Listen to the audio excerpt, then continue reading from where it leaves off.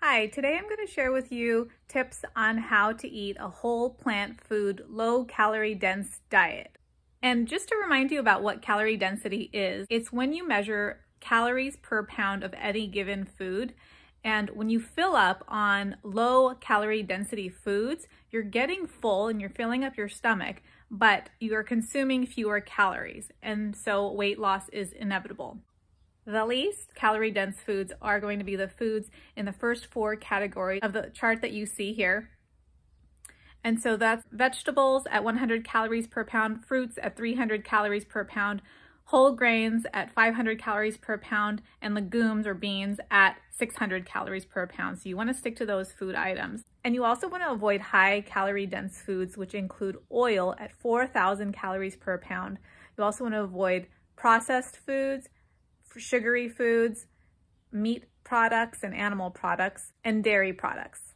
So let's get into it. The very first tip is to clear your fridge. It's so important that you clear your fridge and your pantry of all the bad foods that are high in calories and the processed foods and any kind of junk food, and also meat products or animal products. Next, you want to fill your pantry and fridge with all of the food items from the first four categories, and you want to fill it with the healthy, low calorie dense foods that are plant-based, so that that is the only option you have when it comes to eating, and you aren't sidetracked or influenced by other unhealthy processed high calorie density foods. Another tip is to water saute your meals instead of oil saute. So this can be for vegetables, tofu, mushrooms, whatever it is that you're sauteing in a pan. Also, it'll keep the kitchen much cleaner if you're not using oil. You can also use applesauce instead of oil if you're making a cake or any kind of baked good. If you do happen to find a recipe that you like that does include oil, I just typically omit that and it's fine. For example, I had a green curry recipe that required a little bit of oil and I just didn't put it in, and to me it tasted fine without it. So I would just leave that ingredient out. Or you can just substitute it with something that is whole plant food. If you do what you've always done, you'll get what you've always gotten.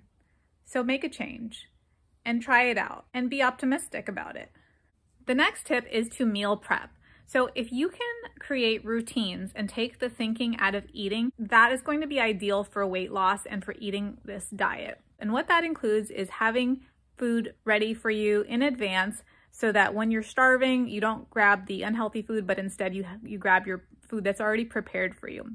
So you can make an oil-free hummus. You can make a huge batch of vegetable soup that you can freeze and have it for lunches. You can buy frozen fruits and vegetables from the market. Where we live, Costco and Whole Foods both have a wonderful selection of frozen fruits and veggies that we purchase, and so we always have that in our freezer. You can prepare and freeze rice, lentils, quinoa, and other grains. You can also meal prep some salad toppings. So if you eat, canned beans, you can open up and rinse a can of garbanzo beans or kidney beans so that you can easily prep a big salad for lunch. Another tip is to meal plan. So first you want to compile a variety of your favorite whole plant food recipes that are low calorie dense, that don't have oil in them, no refined sugar. If salt, maybe just a little bit of salt. And get these recipes and create a meal plan for dinners and for breakfasts. So for us, we have a 30-day dinner meal plan. So every 30 days, we recycle the meals that we eat and we eat them again. And for breakfast, we have a weekly meal plan. So Monday, we'll have oatmeal with fresh strawberries. Wednesday, we'll have oatmeal with fresh bananas. Friday, we'll have oatmeal with fresh blueberries. Tuesday, Thursday, we'll have cereal, but it'll be a less processed cereal like Engine 2 or Ezekiel, and we'll load our cereal with a lot of fresh fruit. Saturday, we'll have tofu scramble with 2 huge handfuls of fresh spinach that we water saute. And Sunday, we'll have whole wheat pancakes with fresh fruit on top. So we recycle our breakfasts on a weekly basis and our dinners on a 30-day monthly basis. And as far as lunch, you can have a huge salad or the soup that you made in advance that is frozen in your freezer, or an open-faced sandwich on Ezekiel bread. So the point that I'm getting at is to have a routine. If you have a routine, it takes the thinking out of eating and you will succeed. Another tip is to dilute your foods. So for example, if you're gonna have whole grain pasta, you wanna dilute it with a huge portion of vegetable so that the ratio of your pasta compared to vegetables is very small. So dilute your calorie dense foods. Another tip is that if you're going to leave the house, you want to bring food with you. So you want to bring an apple, a banana, a baked potato, oil-free hummus with carrots. You want to have something so that when you get hungry, you're not tempted to eat out. If you're going on vacation, you want to make sure you carry forward your healthy lifestyle while you're on vacation too. So eating a whole plant food diet is not part-time, it's full-time. It's the lifestyle that we choose, and if we choose it, we don't want to go on vacation and splurge and gain weight and then make it extremely hard for ourselves when we return because we've established bad habits. When you're on vacation, continue eating healthy and plant-based. Go to the local grocery store and stock up on all the good fruits and veggies, whole grains, beans, tofu, tempeh, potatoes, whatever it is that you want.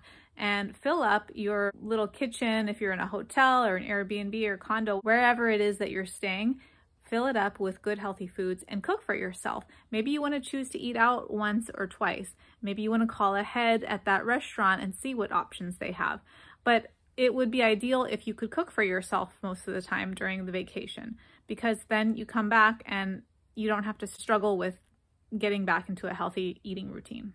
When you're invited to someone's house for a gathering or a get-together, a party, chances are there won't be food that is whole plant food that is low calorie dense, so you want to bring your own food, or you can eat before you go. If you bring your own food, it might spark the conversation for others and they might wonder, oh, what are you eating? And so that could be a good thing. Also, it's very important to limit the number of times you eat out at a restaurant. Restaurant food is going to be very high in salt, oil, and sugar. So it's going to be really hard to eat low-calorie dense foods at a restaurant. So what you could do is eat ahead of time. If you're going to the restaurant for social purposes, you can eat ahead of time. And so when you get to the restaurant, you're just enjoying the company of your family or friends. Or you can call the restaurant in advance and find out, do they have whole plant foods like steamed veggies, steamed rice? Do they have a baked potato, maybe a salad that you can get plain with whatever veggies are on it, and you can bring your own dressing from home. The dressing I like to use is nutritional yeast, lemon, and salt, and it's really delicious. You can make your own and bring it to the restaurant, or you can use the restaurant's condiments. They usually have balsamic vinegar, maybe lemon. So that is an option too. But in general, it's very important that you lessen the amount of times you eat out at a restaurant, because that's going to be counter to your goal of weight loss and living a healthy lifestyle. If you want drastic change, you've got to take drastic measures. Thank you so much for watching. I hope you have a beautiful day and see you next time.